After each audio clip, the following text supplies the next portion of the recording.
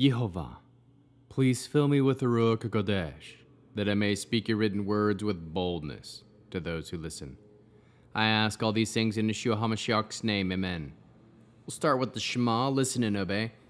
Children of Yehovah, pay careful attention and respond. Yehovah is our power and authority. Yehovah works in unity with himself, and you shall act upon your love. To Yehovah with your power and authority, with your thoughts in mind, with your entire body, and with all the muchness that you have. Yod, Hey, Vav, Hey. Hand, behold, nail, behold. Genesis chapter 6. In time, when men began to multiply on earth and daughters were born to them, the sons of God saw that the daughters of men were attractive, and they took wives for themselves, whomever they choose. Yehovah said, my spirit will not live in human beings forever, for they too are flesh. Therefore, their lifespan is to be 120 years.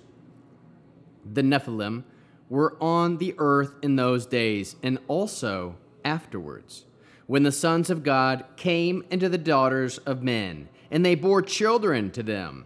These were the ancient heroes, men of renown. Yehovah saw that the people on earth were very wicked, that all the imagings of their hearts were always on evil only. Yehovah regretted that he had made humankind on the earth. It grieved his heart. Yehovah said, I will wipe out humankind, whom I have created, from the whole earth, and not only human beings, but animals, creeping things, and birds in the air, for I regret that I ever made them. But Noah found grace in the sight of Yehovah. Here is the history of Noah. In his generation, Noah was a man righteous and wholehearted. Noah walked with God. Noah fathered 3 sons, Shem, Ham, and Japheth. The earth was corrupt before God. The earth was filled with violence. God saw the earth, and yes, it was corrupt, for all living beings had corrupted their ways on the earth. God said to Noah, the end of all living beings has come before me, for because of them the earth is filled with violence. I will destroy them along with the earth. Make yourself an ark of gopher wood. You are to make the ark with the rooms and cover it with the pitch both outside and inside. Here is how you are to build it. The length of the ark is to be 450 feet, its width 75 feet, and its height 45 feet. You are to make an opening for daylight in the ark 18 inches below its roof. Put a door on its side and build it with lower and second, third decks. Then I myself will bring the floodwater over the earth to destroy from under heaven every living thing that breathes. Everything on earth will be destroyed. But I will establish my covenant with you. You will come into the ark, you, your sons, your wife, and your sons' wives with you. From everything living, from each kind of living being, you are to bring 2 into the ark, to keep them alive with you. They are to be male and female. Of each kind of bird, each kind of livestock, each kind of animal creeping on the ground. 2 are to come to you so that they can be kept alive. Also take from all the kinds of food that are eaten and collect it for yourself.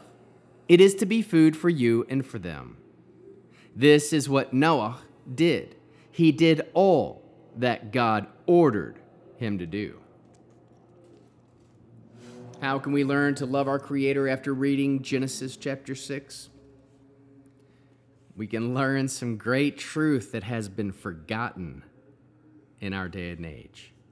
We can trust that the spirit of Elohim lives in human beings.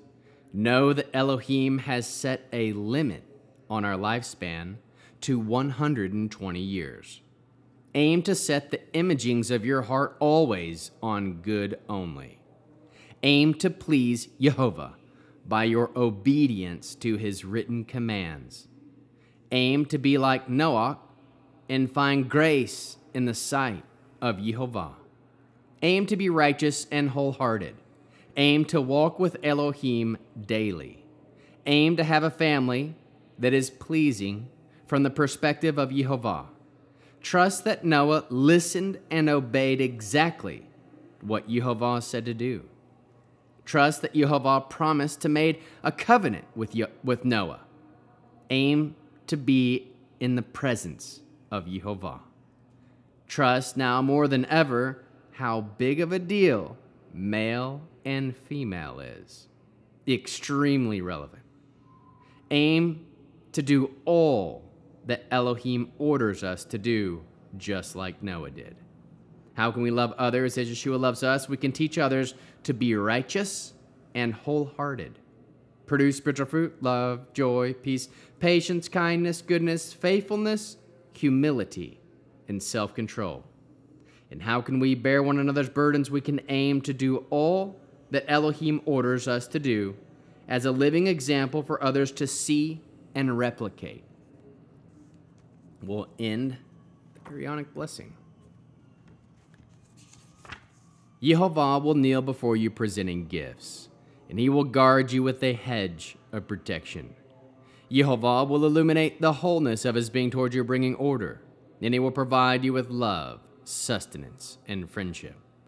Yehovah will lift up the wholeness of his being and look upon you and will set in place all you need to be whole and complete.